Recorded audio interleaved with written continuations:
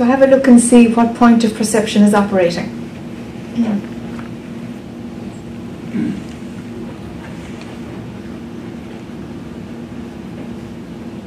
Is it totally in the density of the body and the thoughts? Is that the complete vista? Or is the body, the mind, a puppet at the end of some strings, you know, a marionette? You know, is the body, is the mind just a puppet being moved by the order of the universe? No physical master puppeteer, but the movement of the universe. That's the puppeteer. All the influences that affect that, from cosmos to astrology to everything. All of those genetics, all of those things that impact, that make the puppeteer move things in certain ways, huh?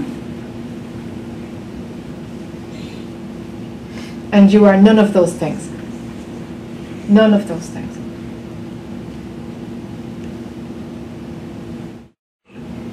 But arising from what you are all of these things.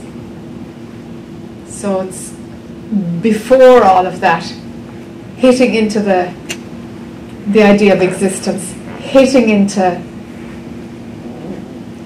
consciousness itself, hitting into subject-object, hitting into me, my particularizing, and ding, then we've got the body-mind at the end of that line.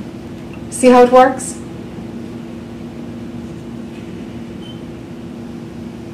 But as long as something still wants to believe it's the body-mind, then the particular focus will be playing, and the wider perspective is not accessible. When you're in the drama, the wider view is not, it's not there, because all of your attention is in the drama of the moment.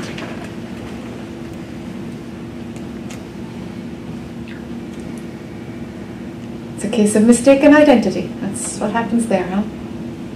So outside of all of it, outside of all of it,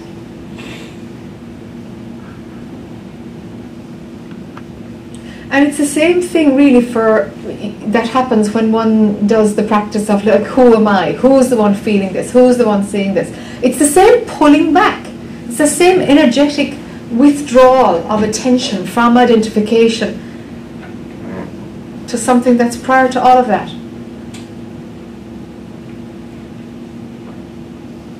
Same effect.